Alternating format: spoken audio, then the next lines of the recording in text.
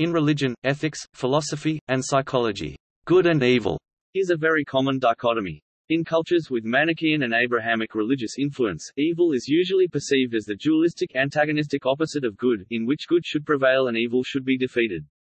In cultures with Buddhist spiritual influence, both good and evil are perceived as part of an antagonistic duality that itself must be overcome through achieving sunyata, meaning emptiness in the sense of recognition of good and evil being two opposing principles but not a reality, emptying the duality of them, and achieving a oneness. Evil, in a general context, is the absence or opposite of that which is described as being good.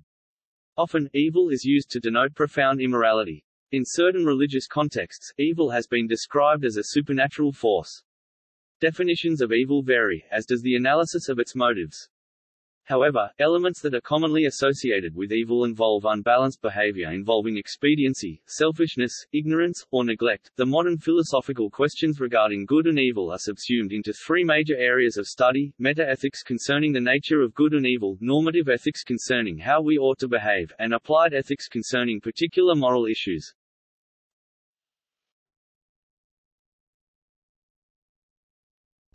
History and etymology.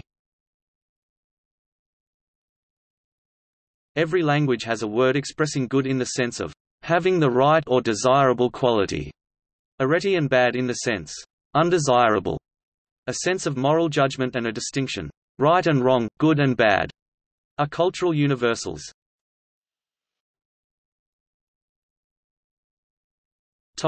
Ancient world. In the eastern part of ancient Persia almost 3,000 years ago, a religious philosopher called Zoroaster simplified the pantheon of early Iranian gods into two opposing forces, Ahura Mazda, illuminating wisdom, and Angra Mainyu, destructive spirit, which were in conflict.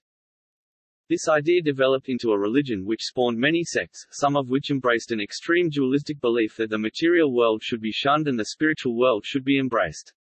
Gnostic ideas influenced many ancient religions which teach that gnosis, variously interpreted as enlightenment, salvation, emancipation, or oneness with God, may be reached by practicing philanthropy to the point of personal poverty, sexual abstinence, as far as possible for hearers, total for initiates, and diligently searching for wisdom by helping others. Similarly, in ancient Egypt, there were the concepts of Mara, the principle of justice, order, and cohesion, and Isfat, the principle of chaos, disorder, and decay, with the former being the power and principles which society sought to embody, where the latter was such that undermined society.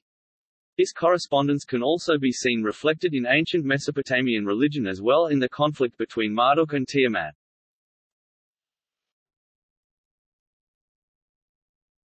Topic: Classical world. In Western civilization, the basic meanings of kakos and agathos are bad, cowardly, and good, brave, capable, and their absolute sense emerges only around 400 BC, with pre-Socratic philosophy, in particular Democritus. Morality in this absolute sense solidifies in the dialogues of Plato, together with the emergence of monotheistic thought, notably in Euthyphro, which ponders the concept of piety to Hosian as a moral absolute. The idea is further developed in late antiquity by Neoplatonists, Gnostics, and Church Fathers. This development from the relative or habitual to the absolute is also evident in the terms ethics and morality, both being derived from terms for regional custom, Greek ethos, and Latin mores, respectively. See also Seer.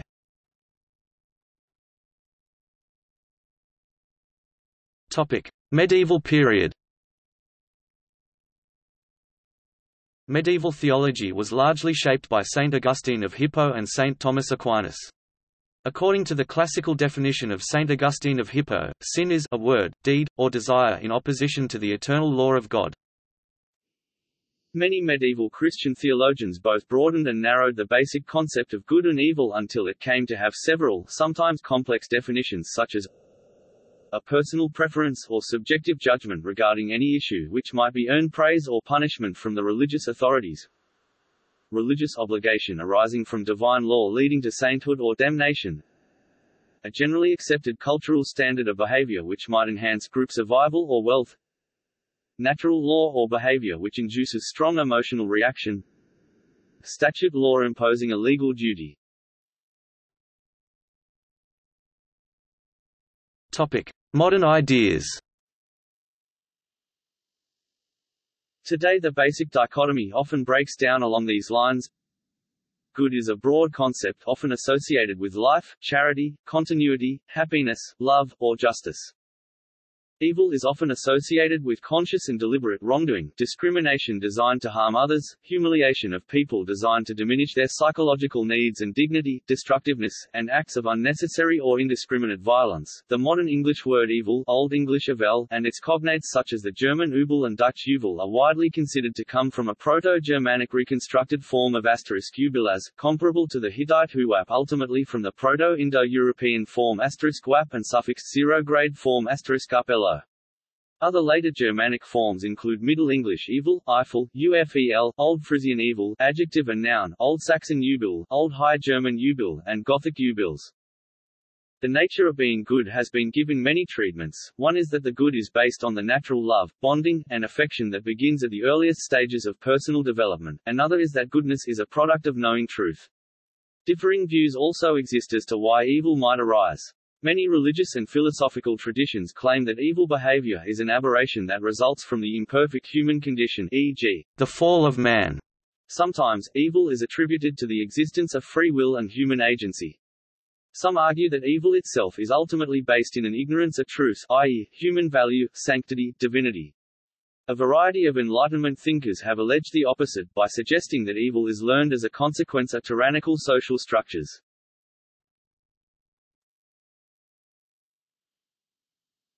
Topic: Theories of moral goodness.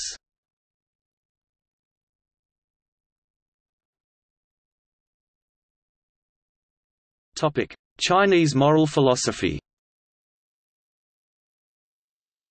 In Confucianism and Taoism, there is no direct analogue to the way good and evil are opposed, although references to demonic influence is common in Chinese folk religion. Confucianism's primary concern is with correct social relationships and the behavior appropriate to the learned or superior man. Evil would thus correspond to wrong behavior. Still less does it map into Taoism, in spite of the centrality of dualism in that system, but the opposite of the basic virtues of Taoism, compassion, moderation, and humility, can be inferred to be the analogue of evil in it.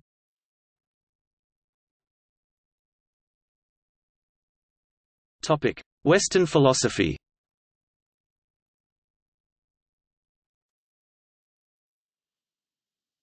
Topic: Pyrrhonism.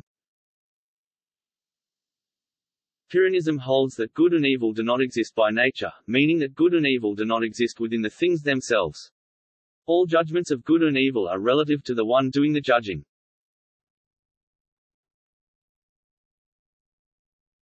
Topic: Spinoza. Benedict de Spinoza states, 1. By good, I understand that which we certainly know is useful to us. 2. By evil, on the contrary, I understand that which we certainly know hinders us from possessing anything that is good. Spinoza assumes a quasi-mathematical style and states these further propositions which he purports to prove or demonstrate from the above definitions in Part 4 of his Ethics. Proposition 8. Knowledge of good or evil is nothing but affective joy or sorrow in so far as we are conscious of it. Proposition 30.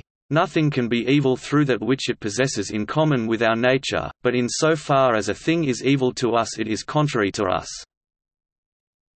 Proposition 64. The knowledge of evil is inadequate knowledge. Corollary. Hence it follows that if the human mind had none but adequate ideas, it would form no notion of evil. Proposition 65. According to the guidance of reason, of two things which are good, we shall follow the greater good, and of two evils, follow the less. Proposition 68. If men were born free, they would form no conception of good and evil so long as they were free.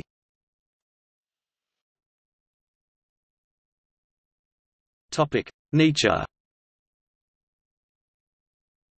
Friedrich Nietzsche, in A Rejection of the Judeo-Christian Morality, addresses this in two works, Beyond Good and Evil and On the Genealogy of Morals, where he essentially says that the natural functional non-good has been socially transformed into the religious concept of evil by the slave mentality of the weak and oppressed masses who resent their masters, the strong. He also makes a critique of morality by saying that many who consider themselves to be moral are simply acting from cowardice, wanting to do evil but scared of the repercussions.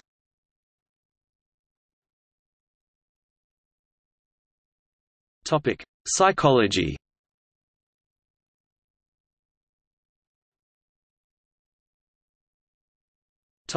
Carl Jung. Carl Jung, in his book Answer to Job and Elsewhere, depicted evil as the dark side of the devil.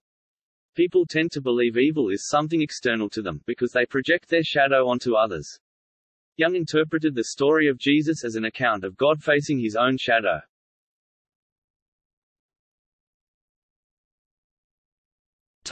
Philip Zimbardo. In 2007, Philip Zimbardo suggested that people may act in evil ways as a result of a collective identity. This hypothesis, based on his previous experience from the Stanford prison experiment, was published in the book The Lucifer Effect: Understanding How Good People Turn Evil.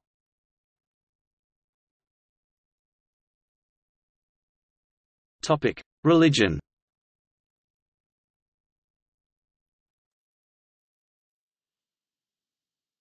Abrahamic religions.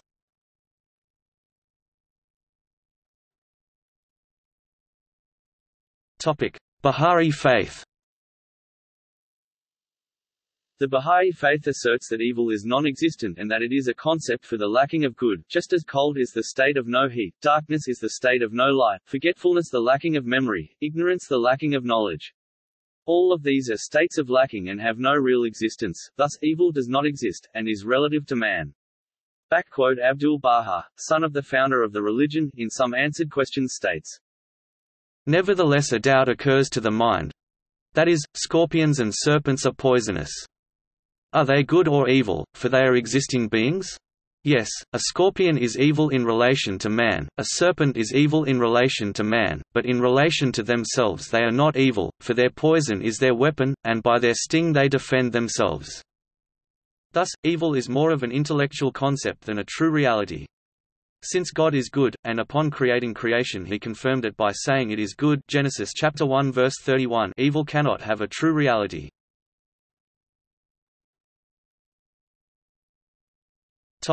Christianity. Evil according to a Christian worldview is any action, thought or attitude that is contrary to the character or will of God. This is shown through the law given in both the Old and New Testament.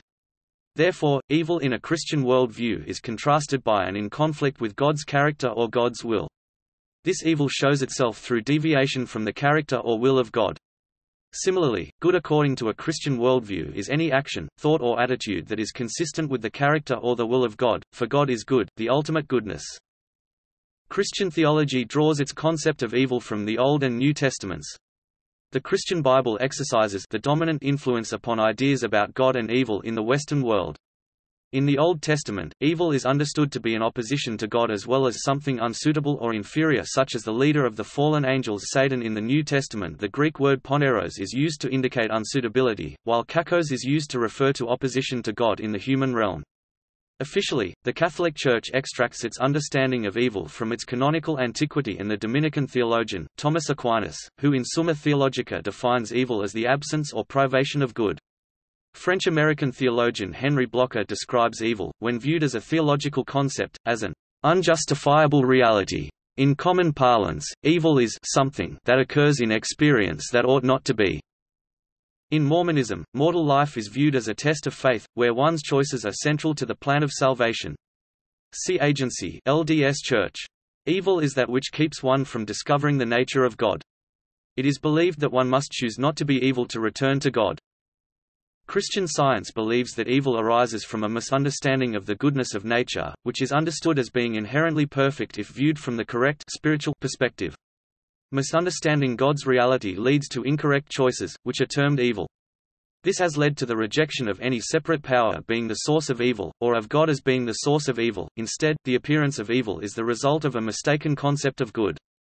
Christian scientists argue that even the most evil person does not pursue evil for its own sake, but from the mistaken viewpoint that he or she will achieve some kind of good thereby.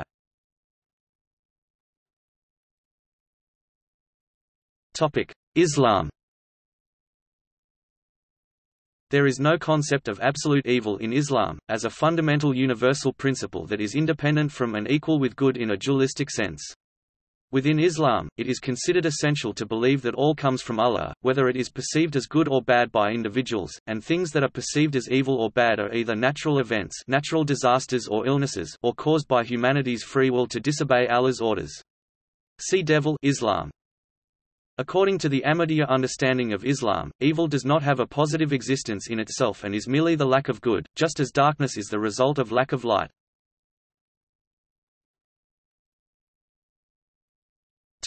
Judaism. In Judaism, no individual can be defined as categorically, absolutely good or evil. Judaism recognizes human beings' psychological complexity. God gave the children of Israel the Torah as a guide to overcome evil. A common theme of medieval Jewish philosophy is that people who do good deeds will be rewarded in Olam Haba. Judaism has two conflicting attitudes toward the existence of evil.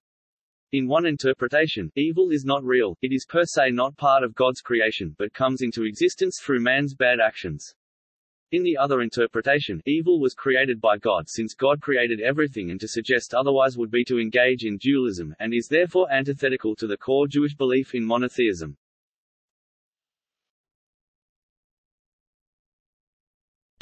Indian religions.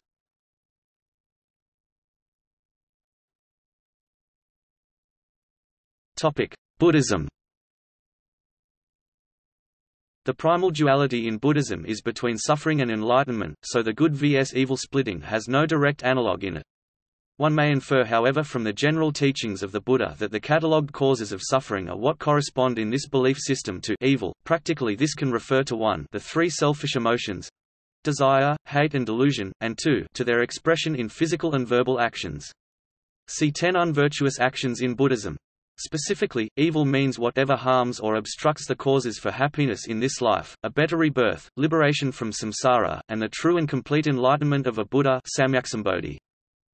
What is evil? Killing is evil, lying is evil, slandering is evil, abuse is evil, gossip is evil, envy is evil, hatred is evil, to cling to false doctrine is evil, all these things are evil.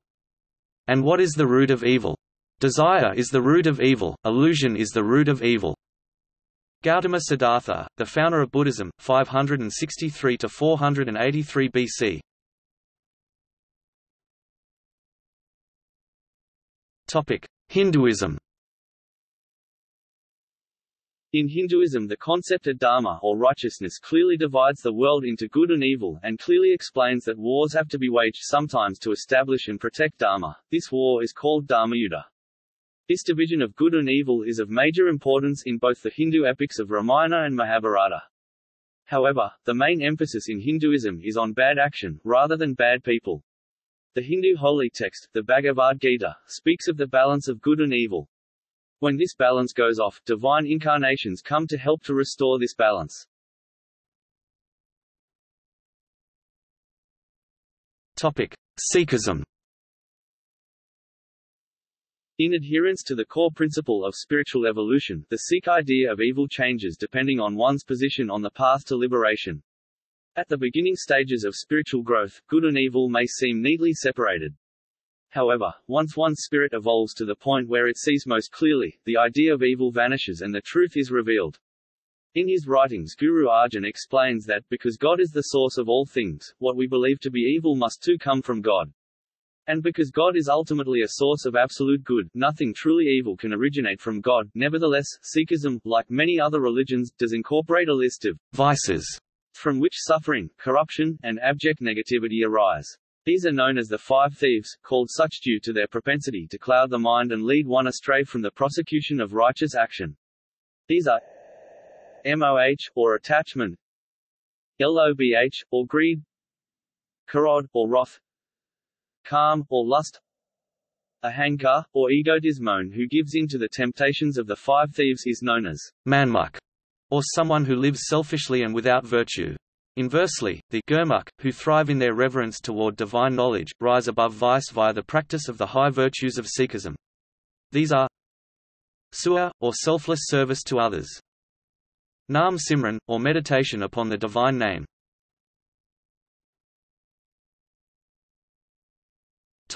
Zoroastrianism. In the originally Persian religion of Zoroastrianism, the world is a battleground between the god Ahura Mazda, also called Ormazd, and the malignant spirit Angra-Mainyu, also called Ahriman. The final resolution of the struggle between good and evil was supposed to occur on a day of judgment, in which all beings that have lived will be led across a bridge of fire, and those who are evil will be cast down forever. In Afghan belief, angels and saints are beings sent to help us achieve the path towards goodness.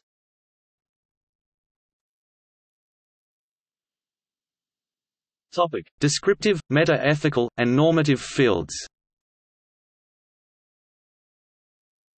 It is possible to treat the essential theories of value by the use of a philosophical and academic approach. In properly analyzing theories of value, everyday beliefs are not only carefully catalogued and described, but also rigorously analyzed and judged. There are at least two basic ways of presenting a theory of value, based on two different kinds of questions. What do people find good, and what do they despise? What really is good, and what really is bad? The two questions are subtly different.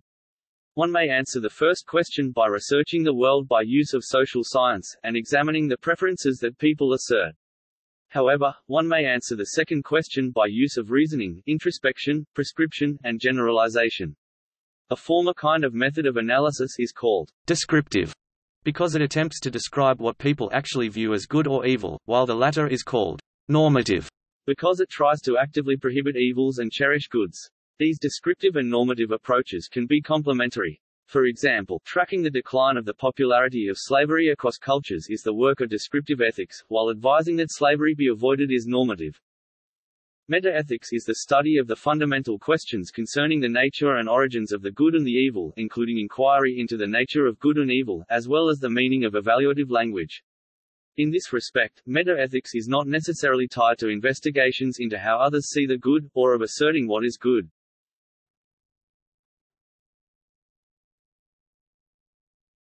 Topic: Theories of the intrinsically good. A satisfying formulation of goodness is valuable because it might allow one to construct a good life or society by reliable processes of deduction, elaboration, or prioritization. One could answer the ancient question, "How should we then live?" among many other important related questions. It has long been thought that this question can best be answered by examining what it is that necessarily makes a thing valuable, or in what the source of value consists.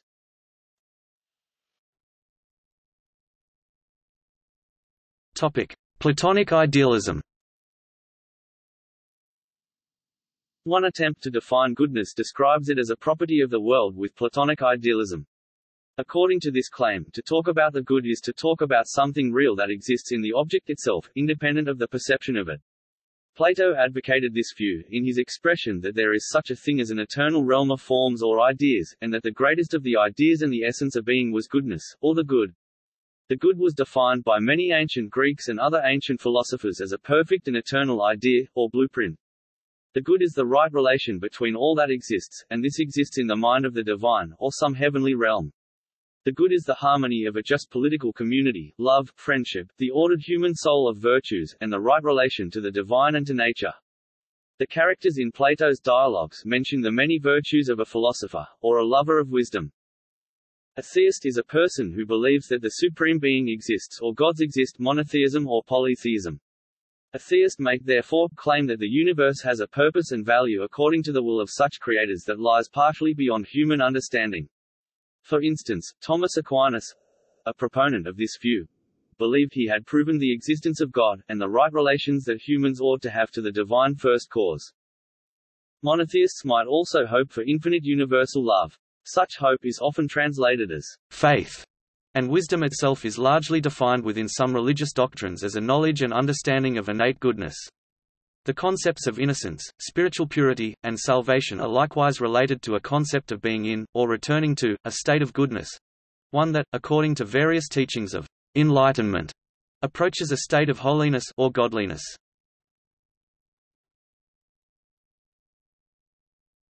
Topic: Perfectionism. Aristotle believed that virtues consisted of realization of potentials unique to humanity, such as the use of reason. This type of view, called perfectionism, has been recently defended in modern form by Thomas Herker. An entirely different form of perfectionism has arisen in response to rapid technological change.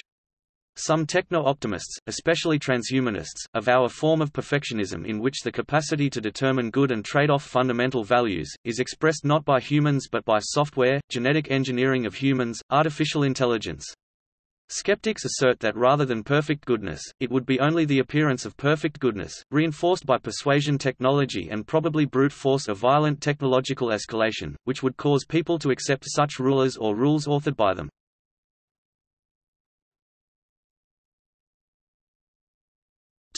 Welfarist theories. Welfarist theories of value say things that are good are such because of their positive effects on human well-being.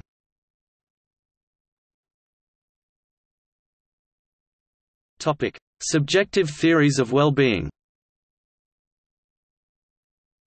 It is difficult to figure out where an immaterial trait such as goodness could reside in the world. A counterproposal is to locate values inside people.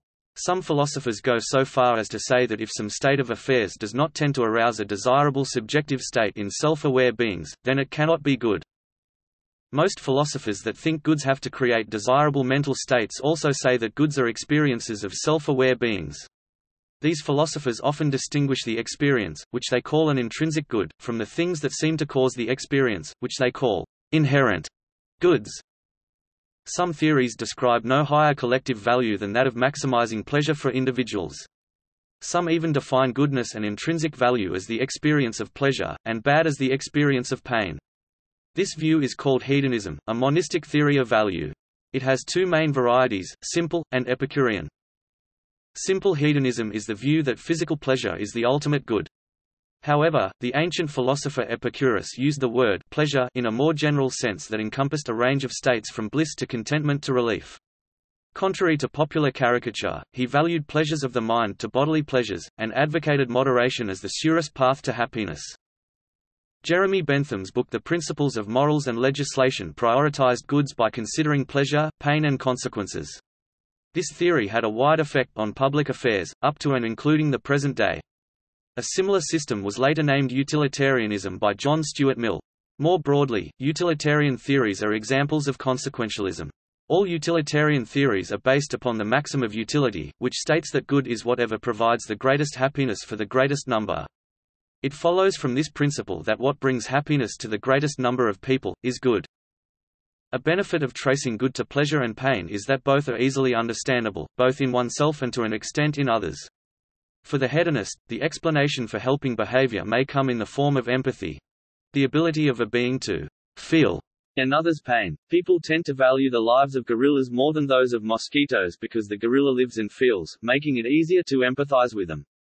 This idea is carried forward in the ethical relationship view and has given rise to the animal rights movement and parts of the peace movement. The impact of sympathy on human behavior is compatible with Enlightenment views, including David Hume's stances that the idea of a self with unique identity is illusory, and that morality ultimately comes down to sympathy and fellow feeling for others, or the exercise of approval underlying moral judgments. A view adopted by James Griffin attempts to find a subjective alternative to hedonism as an intrinsic value. He argues that the satisfaction of one's informed desires constitutes well-being, whether or not these desires actually bring the agent happiness.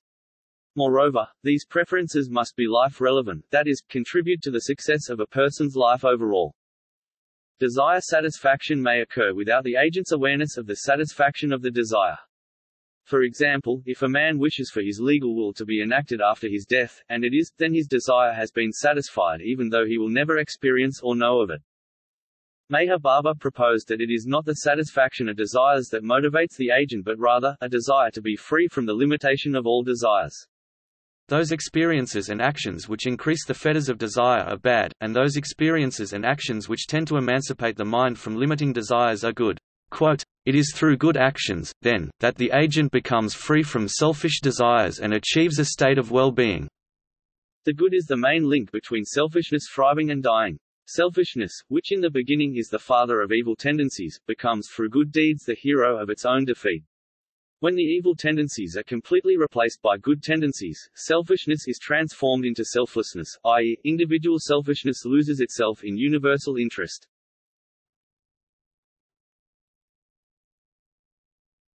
Topic: Objective theories of well-being. The idea that the ultimate good exists and is not orderable but is globally measurable is reflected in various ways in economic, classical economics, green economics, welfare economics, gross national happiness, and scientific, positive psychology, the science of morality, well-being measuring theories, all of which focus on various ways of assessing progress towards that goal, a so-called genuine progress indicator. Modern economics thus reflects very ancient philosophy, but a calculation or quantitative or other process based on cardinality and statistics replaces the simple ordering of values. For example, in both economics and in folk wisdom, the value of something seems to rise so long as it is relatively scarce. However, if it becomes too scarce, it leads often to a conflict, and can reduce collective value. In the classical political economy of Adam Smith and David Ricardo, and in its critique by Karl Marx, human labor is seen as the ultimate source of all new economic value. This is an objective theory of value, see value theory, which attributes value to real production costs, and ultimately expenditures of human labor time, see also law of value. It contrasts with marginal utility theory, which argues that the value of labor depends on subjective preferences by consumers, which may however also be objectively studied. The economic value of labor may be assessed technically in terms of its use value or utility, or commercially in terms of its exchange value, price or production cost, see also labor power. But its value may also be socially assessed in terms of its contribution to the wealth and well-being of a society. In non-market societies, labor may be valued primarily in terms of skill, time, and output, as well as moral or social criteria and legal obligations.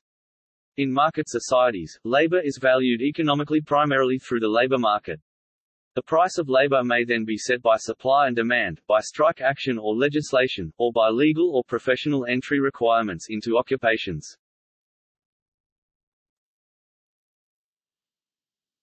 Topic: Mid-range theories.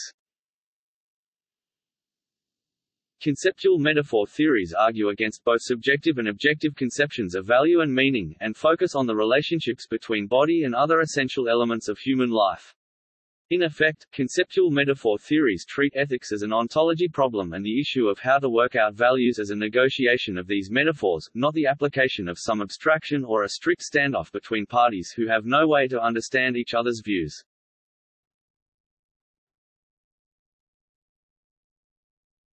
Topic: Philosophical questions.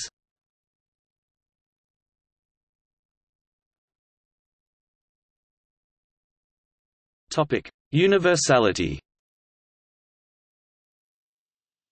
A fundamental question is whether there is a universal, transcendent definition of evil, or whether evil is determined by one's social or cultural background. C.S. Lewis, in The Abolition of Man, maintained that there are certain acts that are universally considered evil, such as rape and murder. However, the numerous instances in which rape or murder is morally affected by social context call this into question. Up until the mid-19th century, the United States, along with many other countries, practiced forms of slavery. As is often the case, those transgressing moral boundaries stood to profit from that exercise.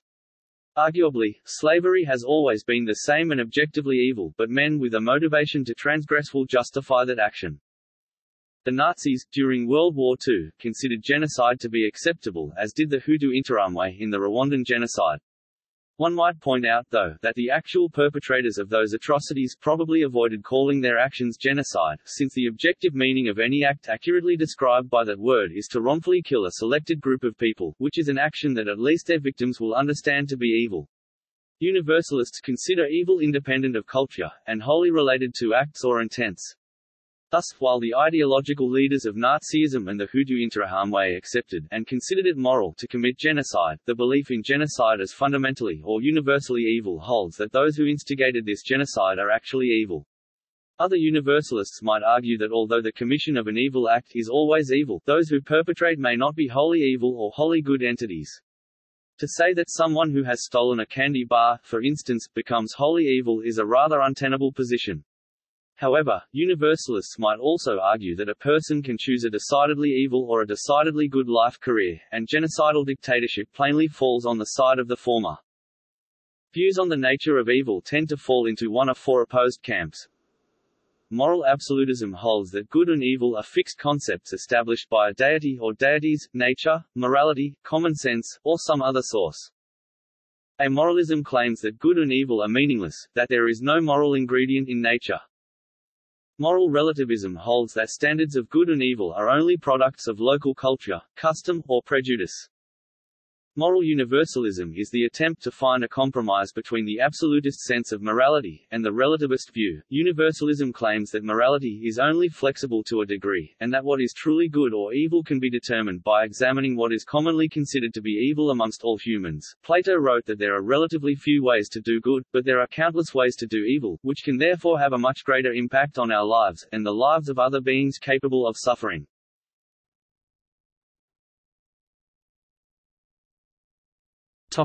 Usefulness as a term.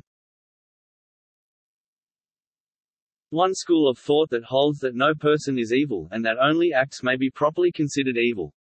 Psychologist and mediator Marshall Rosenberg claims that the root of violence is the very concept of evil or badness. When we label someone as bad or evil, Rosenberg claims, it invokes the desire to punish or inflict pain. It also makes it easy for us to turn off our feelings towards the person we are harming. He cites the use of language in Nazi Germany as being a key to how the German people were able to do things to other human beings that they normally would not do. He links the concept of evil to our judicial system, which seeks to create justice via punishment, punitive justice, punishing acts that are seen as bad or wrong. He contrasts this approach with what he found in cultures in which the idea of evil was non-existent. In such cultures, when someone harms another person, they are believed to be out of harmony with themselves and their community, are seen as sick or ill, and measures are taken to restore them to a sense of harmonious relations with themselves and others. Psychologist Albert Ellis agrees, in his school of psychology called Rational Emotive Behavioral Therapy, or REBT. He says the root of anger, and the desire to harm someone, is almost always related to variations of implicit or explicit philosophical beliefs about other human beings. He further claims that without holding variants of those covert or overt belief and assumptions, the tendency to resort to violence in most cases is less likely. American psychiatrist M. Scott Peck, on the other hand, describes evil as militant ignorance. The original Judeo-Christian concept of sin is as a process that leads one to miss the mark and not achieve perfection. Peck argues that while most people are conscious of this at least on some level, those that are evil actively and militantly refuse this consciousness. Peck describes evil as a malignant type of self-righteousness which results in a projection of evil onto selected specific innocent victims, often children or other people in relatively powerless positions. Peck considers those he calls evil to be attempting to escape and hide from their own conscience, through self-deception, and views this as being quite distinct from the apparent absence of conscience evident in sociopaths. According to Peck, an evil person is consistently self-deceiving, with the intent of avoiding guilt and maintaining a self-image of perfection. Deceives others as a consequence of their own self-deception. Psychologically projects his or her evils and sins onto very specific targets, scapegoating those targets while treating everyone else normally. Their insensitivity toward him was selective. Commonly hates with the pretense of love, for the purposes of self-deception as much as the deception of others. Abuses political or emotional power. The imposition of one's will upon others by overt or covert coercion. Maintains a high level of respectability and lies incessantly in order to do so. Is consistent in his or her sins. Evil people are defined not so much by the magnitude of their sins, but by their consistency, a destructiveness. Is unable to think from the viewpoint of their victim. Has a covert intolerance to criticism and other forms of narcissistic injury. He also considers certain institutions may be evil, as his discussion of the My Lai massacre and its attempted cover-up illustrate. By this definition, acts of criminal and state terrorism would also be considered evil.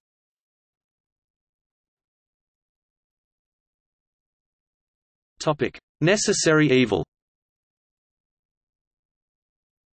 Martin Luther argued that there are cases where a little evil is a positive good. He wrote, "Seek out the society of your boon companions, drink, play, talk bawdy, and amuse yourself. One must sometimes commit a sin out of hate and contempt for the devil, so as not to give him the chance to make one scrupulous over mere nothings." According to certain schools of political philosophy, leaders should be indifferent to good or evil, taking actions based only upon practicality. This approach to politics was put forth by Niccolò Machiavelli, a 16th-century Florentine writer who advised politicians, "It is far safer to be feared than loved." The international relations theories of realism and neorealism, sometimes called realpolitik, advise politicians to explicitly ban absolute moral and ethical considerations from international politics, and to focus on self-interest, political survival, and power politics, which they hold to be more accurate in explaining a world they view as explicitly amoral and dangerous. Political realists usually justify their perspectives by laying claim to a higher moral duty specific to political leaders, under which the greatest evil is seen to be the failure of the state to protect itself and its citizens. Machiavelli wrote, "There will be traits considered good that, if followed, will lead to ruin, while other traits, considered vices which if practiced achieve security and well-being for the prince." Anton LaVey, founder of the Church of Satan, was a materialist and claimed that evil is actually good. He was responding to the common practice of describing sexuality or disbelief as evil, and his claim was that when the word evil is used to describe the natural pleasures and instincts of men and women, or the skepticism of an inquiring mind, the things called evil are really good.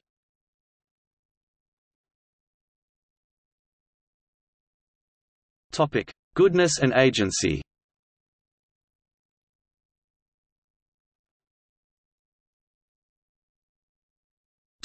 Goodwill. John Rawls' book A Theory of Justice prioritized social arrangements and goods based on their contribution to justice. Rawls defined justice as fairness, especially in distributing social goods, defined fairness in terms of procedures, and attempted to prove that just institutions and lives are good, if rational individuals' goods are considered fairly. Rawls's crucial invention was the original position, a procedure in which one tries to make objective moral decisions by refusing to let personal facts about oneself enter one's moral calculations. One problem with the thinkings of Rawls is that it is overly procedural. Procedurally fair processes of the type used by Rawls may not leave enough room for judgment, and therefore, reduce the totality of goodness. For example, if two people are found to own an orange, the standard fair procedure is to cut it in two and give half to each. However, if one wants to eat it while the other wants the rind to flavor a cake, cutting it in two is clearly less good than giving the peel to the baker and feeding the core to the eater. Applying procedural fairness to an entire society therefore seems certain to create recognizable inefficiencies, and therefore be unfair, and, by the equivalence of justice with fairness, unjust. However, procedural processes are not always necessarily damning in this way. Immanuel Kant, a great influence for Rawls, similarly applies a lot of procedural practice within the practical application of the categorical imperative. However, this is indeed not based solely on fairness.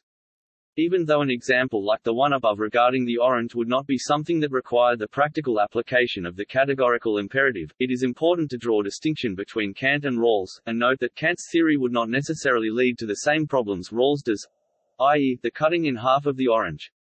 Kant's theory promotes acting out a duty, acting for the summum bonum for him, the good will, and in fact encourages judgment, too. What this would mean is that the outcome of the orange's distribution would not be such a simple process for Kant, as the reason why it would be wanted by both parties would necessarily have to be a part of the judgment process, thus eliminating the problem that Rawls' account suffers here.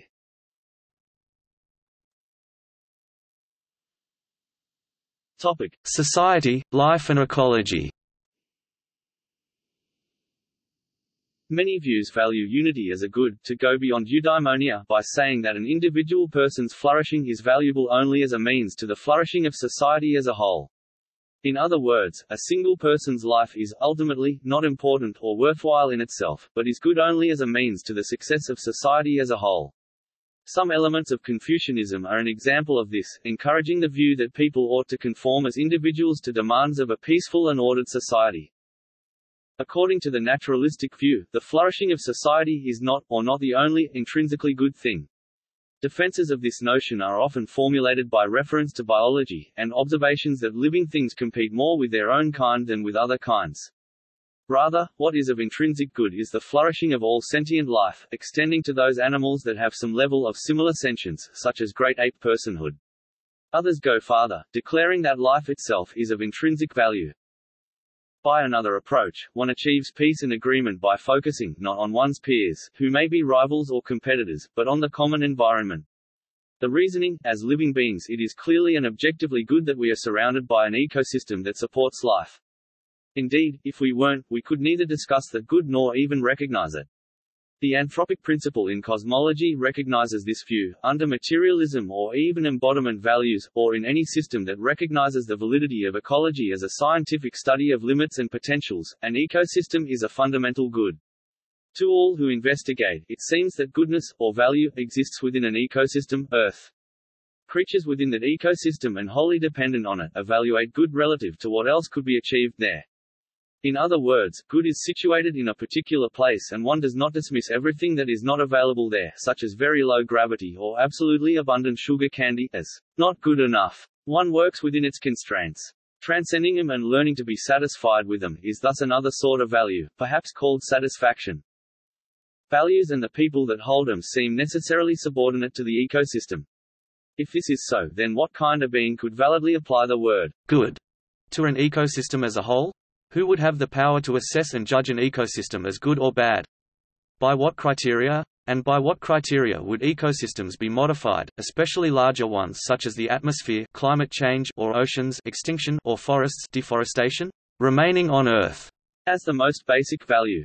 While green ethicists have been most forthright about it, and have developed theories of Gaia philosophy, biophilia, bioregionalism that reflect it, the questions are now universally recognized as central in determining value, e.g. the economic value of Earth to humans as a whole, or the value of life that is neither whole Earth nor human.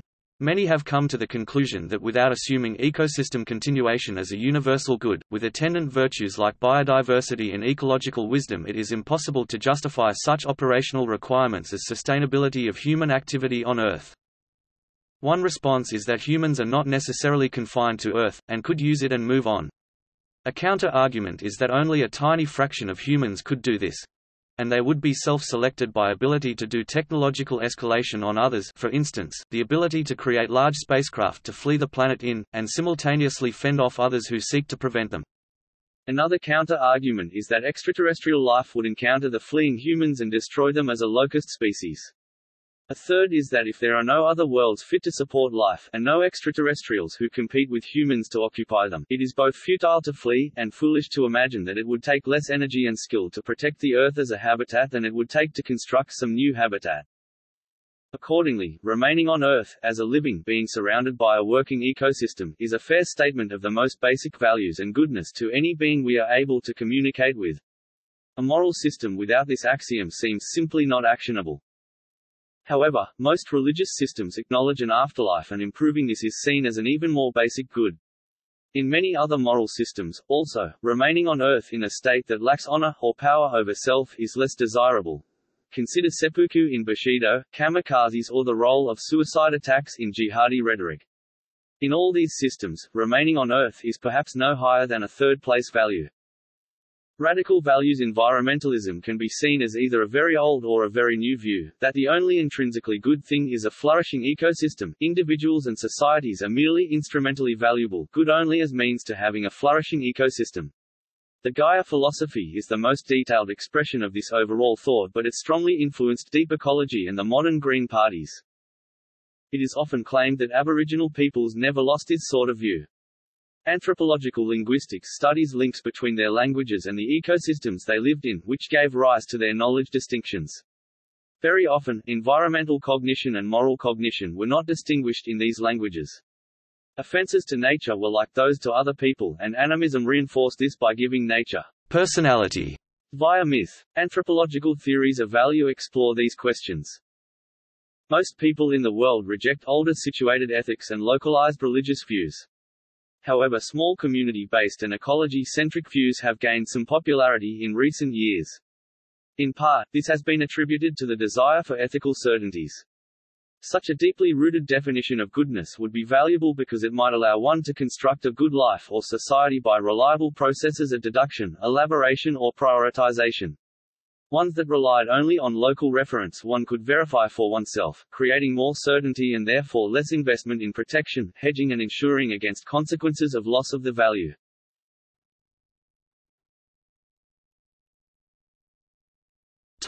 History and novelty.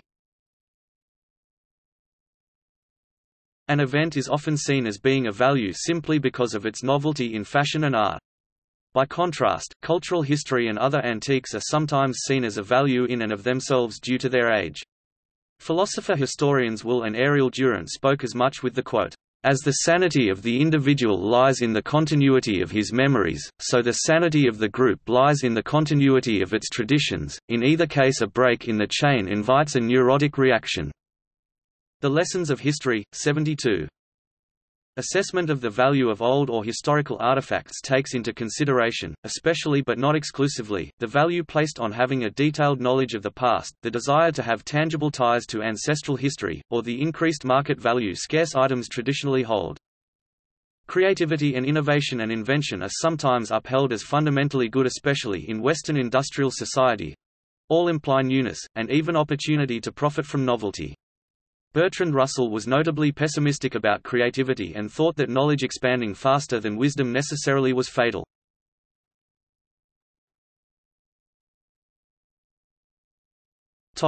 Goodness and morality in biology. The issue of good and evil in the human visuality, often associated with morality, is regarded by some biologists, notably Edward O. Wilson, Jeremy Griffith, David Sloan Wilson and Franz de Waal, as an important question to be addressed by the field of biology.